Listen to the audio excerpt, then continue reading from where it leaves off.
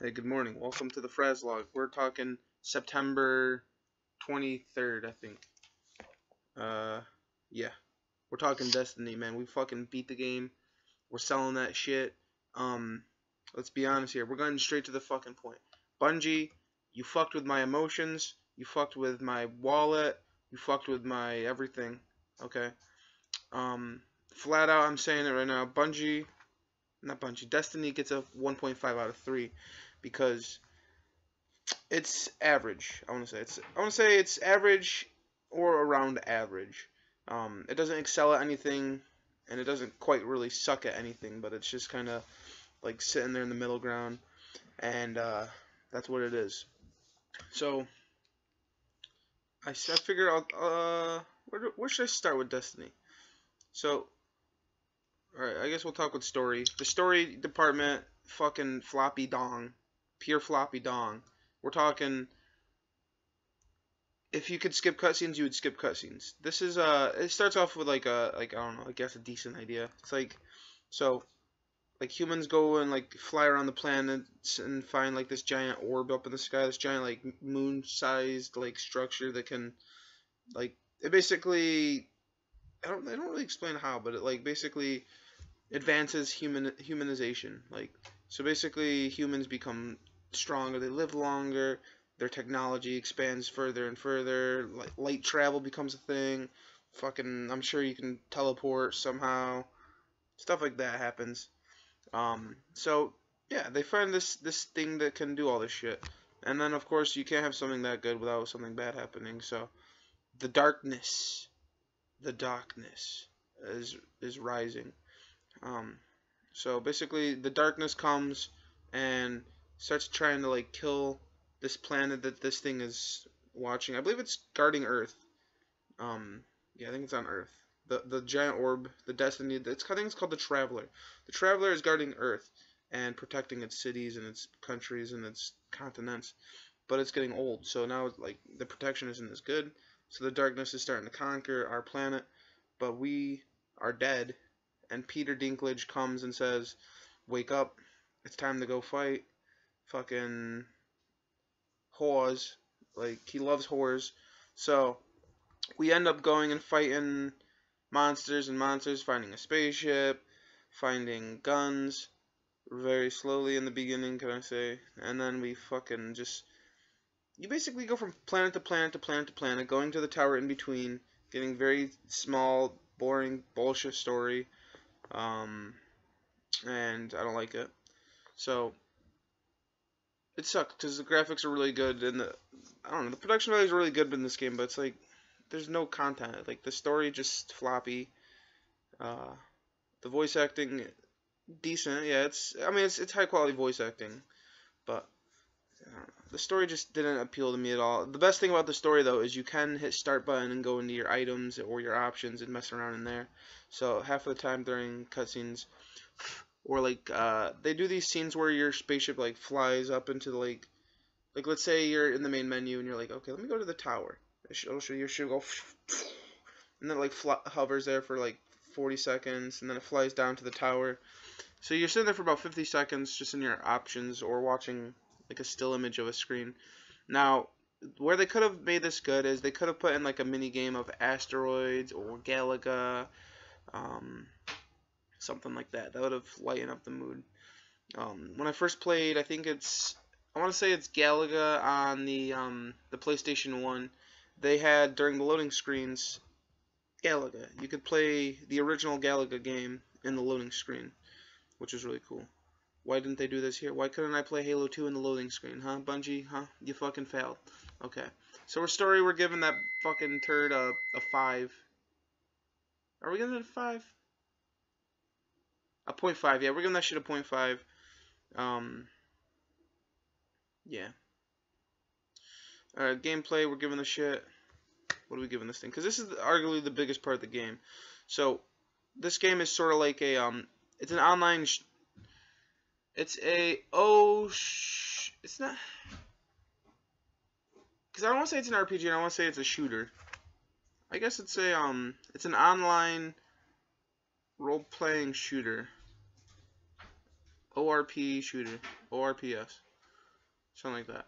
I don't know. It's claiming to be a shared world shooter, but from what I played, no, I didn't really feel connected to anyone. I played solo, honestly, from the beginning of the game until the last planet, and then I did a couple strike missions. I played the Crucible, probably 5 to 10 hours worth of that. Couldn't care about that. It's just too unbalanced. I'm level 14 playing level 26s and shit like that. These guys are using guns that can one-hit kill me. They're using shit that's just bullshit. It's just not that appealing. It doesn't really feel like that's the part I probably had the most fun with, but at the same time it's like it's not really good. There's like vehicles, there's turrets you can use, and I don't know. I like free for all a little bit, but every time I was playing story mode and I got like a new gun that I didn't really like, it wasn't good against players. It was good against like AI. It sucked going to multiplayer because I was burning. You can break down your weapons for money, so like I never really had more than like 2 or 3 guns on me at a time. So when I'd go from story to multiplayer, and I'd have like a gun with no sight on it, just like iron sights, and it had like crazy bad recoil. You couldn't kill anyone online. I mean, you could, but it wasn't as easy as if you had another gun. So it didn't transition very well, I guess you could say. Now I don't know if they lower stats or keep stats in place or what, because people have different armor values and different damage values. So I don't know how that really like equates to the multiplayer, but I didn't really have too much trouble winning matches. So they must be doing something at least. But Crucible is probably the thing that's decent, but the story mode, like, because the way the game's set up is you have the hub world, which is you have the tower, you have Earth, the Moon, Venus, and Mars, and then Crucible, and then you basically fly your spaceship to each of those destinations, and then, so like let's say you fly to the tower, that's where you can go to the shops, you can go to the mail, you can go to the, basically, just vendors. That's where you just basically go and sell stuff. Well, not sell stuff, you buy stuff. You can't really sell stuff in this game, you just break it down into money automatically. But I didn't really have fun with this, the gameplay. It's high quality gameplay, but at the same time the content isn't there, and like I guess the design isn't there. So it has to be said that this game could have been a better Borderlands if it wanted to be a better Borderlands, but it wasn't. They're trying to be a serious Borderlands, but try not to be too hardcore like Borderlands' RPG elements. And then they're trying to be like competitive, so they're trying to like balance out the multiplayer enough so it's not really like too fun. So I don't know. Borderlands just did it way better. It's that easy. Alright, I'm giving them the gameplay a 0.5. And then sound design 0.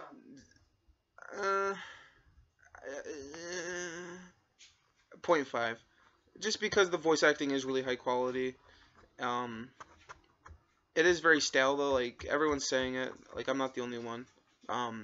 The only voice you hear the majority of the game is your little robot companion, and he just, it's not funny. Like he's trying, it's like that fake humor type, forced like bullshit. He's just like, oh fuck, think you can kill a god, and then your character's like, I don't know, I guess I have to. It's like, this isn't funny. This isn't, I'm not gonna remember that at all. And then It's funny when you say it. No. No, it's not. It's bullshit. That's what it is. Fuck you. Okay? I don't know. Can I say the story was all over the place, too? I should have said that like 4 minutes ago, but the story was so out of, like, okay, I get it. You're trying to save this giant sphere from dying because then the darkness will overwhelm everyone. But, like, you go and meet a queen at some point, and the queen's assistant is, like, this douchebaggy, like, he looks like the guy from Fall Out Boy, the bassist. Pete Wins. Fucking, the guy is stupid. And then, she's like, oh, you're gonna have to do us favors. And it's like, okay, I'll never talk to you again while I play this game, but okay. So, that's DLC I heard. That's gonna be some point in DLC. And then you go and talk to the stranger, which is this robotic woman who's like, literally she tells you, I don't have enough time to tell you why I don't have enough time to talk to you right now. Go buy my DLC. That was her exact line from the game, and I didn't really like it. So I just didn't like the story, dude. It was all over the place. And can I just say that the mission structure was bullshit? It's literally go to the planet, jump on your speeder bike, and fly to an area.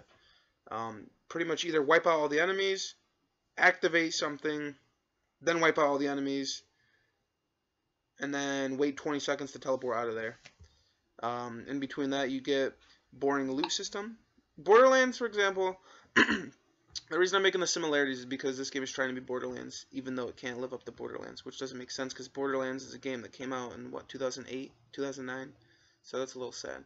But Borderlands, you had fucking color-coded loot that was shooting rays of light off the ground, so you were like, fuck yeah, look at that chest. That thing is about 6 feet wide, it's red. When you open up the chest, it like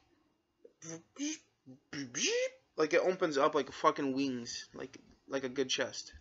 Guns were all over the ground. You were like, oh, that's a purple? That's gonna be rare. That's gonna be good. This game, you kind of like see like little squared colored boxes on the ground, and you're like, this one's a circle.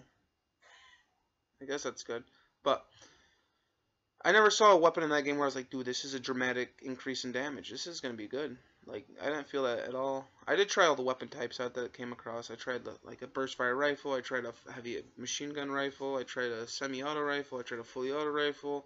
I tried a shotgun. I tried, hands down, my favorite weapon was the pulse rifle. I think it is. It's like a secondary weapon. It's like a shotgun, like laser gun. It's pretty good.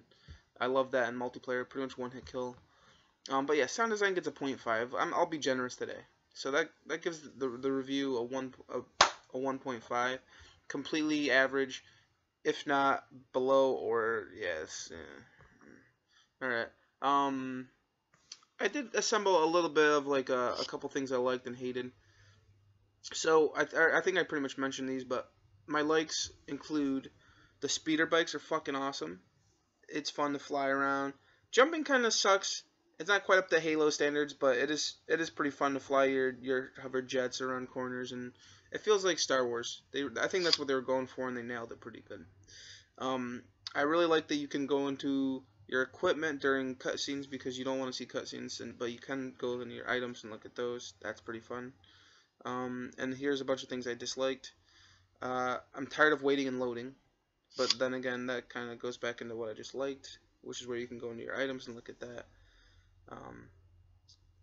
The level ups and gears didn't really feel that important. So you pick out of 3 classes in the beginning of the game, and then at level 20 or level 15 or some shit, you get a secondary class. So like instead of being like I was a warlock, by the way. Instead of being like a purple warlock, I became a fire warlock. And the way the leveling up works is you keep playing the game, and you naturally like fill out these like little circles that end up giving you new abilities and new buffs that to me just felt like they automatically unlocked. So that's not really a good unlocking system, because they didn't really change. It's like, do I want to have faster grenade recovery, or do I want faster shield recovery? Do I want to have faster agility, or do I want to have more melee damage? Stuff like that. And it's like, do I want my grenade to follow enemies, or do I want it to just blow up really big? Stuff like that I didn't really care about. So the leveling up sucked asshole. They added in like this resource gathering system where, like, let's say you're just doing missions, and then you're like, oh hey, I see this random bush over there. Is that a resource I can gather? Because there's no indication that it doesn't like glow, it doesn't look cool, it doesn't look anything different. It just looked like scenery, and I ran over to it and said, oh hey, you want to gather this shit? And I'm like, I guess so. But no, this should be the biggest thing. This is my biggest gripe with this game, is the world design. It's trying to be a shared world shooter, but instead it's a shared, I guess you want to say, it's a shared level shooter. It's not a world. You go to a world. I guess I think there's like a little bit Okay, so let's say you jump to Mars. You look at the Mars map and it says there's like 6 different locations. You go down to like let's say location 3. From location 3, you could travel between like back to level 1 or back to level 6. But generally, when you launch down to that mission, because it's not you're not going to that location, you're going to that mission. Um, you can't free roam the planet. Like let's say Borderlands, for example. That's a really good example. Is Borderlands, you were like, okay, let's go to the deserty area. It's this huge square-shaped fucking map. You know where everything is. You can pull up your map. You can look at everything. You can see, like, if this was like Destiny, you'd be able to see all the players running around, doing their own missions, doing their own shit. And then Kingdoms of Amalur also did it, sort of, where it's like, I don't want to say it's like, I guess it's sort of like that. It's sort of like Dark Souls, Amalur, and Metroidvania, where it's sort of like there is a map in the world, and like let's say this is where you start right here. From this location though, you could take this branch over here, which could go over to here, which then could go up to here, or go over to here, or to there, or down here. So like it's sort of like Zelda also. It's like a weird map system where you go from like grid. It's like grid based sort of, but like each grid point has its own like big map. That's how it should have been. It shouldn't have been this go to the fucking menu where you can go down to mission 7 on Mars. This is a good mission because you've already done it 4 times. It's called walk to the end of the hallway, put Peter Dinklage into a hole, and then fucking defend him, and then walk away. Wait 20 seconds. So you gotta wait for those 20 seconds to go down so you can teleport out of there. It's bullshit. I just think that this game could have definitely excelled if it actually had a world instead of levels. But that's Destiny. I didn't hate it, but I was disappointed. I think that's the best way to sum it up. Maybe I'll check it out in a couple years because this is supposed to be a long supported game. But for now, it's sitting down there at a 1.5. I'm sorry, Bungie. You kind of hurt my feelings with this one, to be honest. Call me a fanboy, but you earned my respect before. So as a consumer, I feel like I've come to expect a certain quality, and I was let down. Okay, goodbye.